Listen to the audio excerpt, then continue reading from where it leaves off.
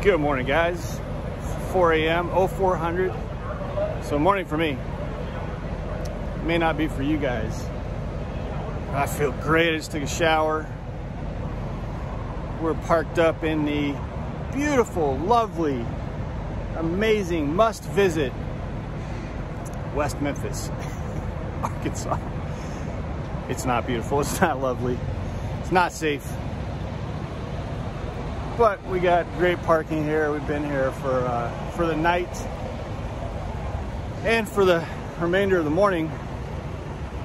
We're doing something I don't normally do. We're going to Boston. Going to Boston, where they go inside for a cup of joe and they say, "Can I get some coffee for yous?" That's where we're headed. And Boston's on my no-fly list. I haven't been to Boston since TNT, and for good reason. Boston sucks. But he gave us an offer we couldn't refuse. Almost $5,000 for 1,300 miles on a FedEx load that's gonna weigh like 10,000 pounds. So we're shipping up to Boston. Could not say no to that, especially after this last week. We just had an amazingly profitable week. We did almost $8,500 on 4,000 miles, and our heaviest load was 26,000 pounds. That was a meat load.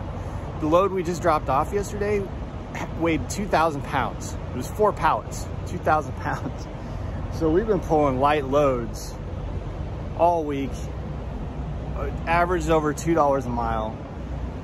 So when this option came up last night to go pick this FedEx load up, I was like, you know what?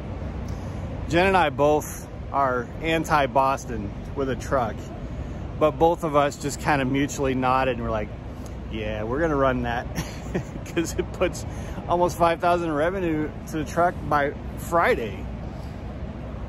So yeah, we're gonna run that load up to Boston. Can't say no to that. So it's been, other than our frustration at the receiver the other morning, it's been a really good week, man. Really good week. 4,000 miles, that's right at what we like to run. Over $2 a mile average. That's above what we like to run. I mean, obviously we want to run as high as possible, but man, what a excellently, that's so profitable, you guys. So profitable. And this week's starting out that way. Now, I don't know what the reload situation is going to be. I know there's some FedEx, good FedEx up in Connecticut. So there's a couple options. I really don't want to haul ice cream. I'd rather go up and get French fries in Maine than to go get ice cream. There's a bakery up in New Hampshire. There's candles up there. I'd rather do any of that than ice cream, so we'll see what happens. But things are going good, man. I'm rocking the Prime hat. I have been hunting for this hat for a while. I used to have one of these, but I got a huge grease stain across it. And for months, all I've been able to find is the ones that say tanker and flatbed. So I'm rocking it. Finally in Pittston, I found a reefer division one. So I know some of you are gonna say, where's the Peterbilt hat? I'm rocking Prime, man. I am Prime all the way. So if you're one of those asking me if I'm still a fan of Prime, man, I'm more a fan of Prime now than I've ever been. We love driving for Prime. Love it. And I ain't just singing those praises because of referral codes, or some of you guys are really funny. Singing those praises because we love what we're doing. Someone asked me today, last night, who was it? Ben, I think, on Discord, asked a question about, are we like happy enough to where we could retire OTR with Prime? Yes, absolutely. We're developing a plan that's going to do just that for us. So very happy with Prime. So yeah, I'm gonna start representing Prime on the hat. Plus, I just love this hat. It's very lightweight. And hot is coming. Although we did drive through, I drove through snow, ice, and wind last night for like 3 hours. It was ridiculous. And not last night, but the night before. Not this last night, which we're currently finishing, but the night before.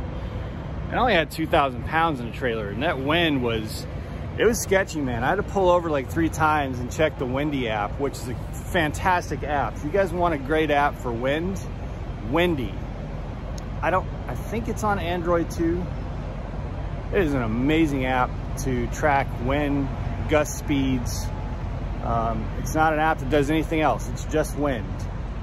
Great app. So anyway, I pulled over like 3 or 4 times to make sure I knew what the directions were of the wind, what the speeds were of the sustained and the speeds of the gust, because I was basically empty all night.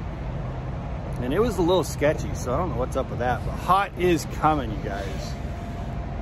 And I dread it. I'll deal with this 38-degree stuff over 100 degrees with all humidity any day of the week.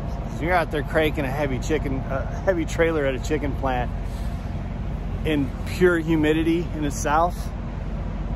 Dude, you're like dripping sweat on your bills of lading. So hopefully this nice cool weather lasts a little bit longer. I just got shot in the face with an air brake. But anyway, yeah, we're shipping up to Boston. I'm gonna go work on a newsletter and then get some sleep. Jenna will go get this load later today. And then see if I can walk through these trucks so I'm not looking like a doofus walking in front of everybody talking to my phone.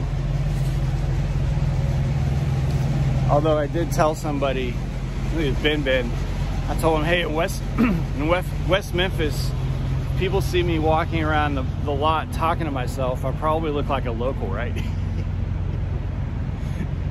But anyway, I'm gonna go work on a newsletter, get some news out. Oh my God, look at this, you guys. Look at this. 4 in the morning, loves at West Memphis. It's a rare sighting. Out in the wild, an empty spot. Holy shit. Holy shit. All right, guys. If you're not subscribed to the newsletter, do so. Click the link below in the description. We have almost 500 subscribers to our newsletter. Send one out every week.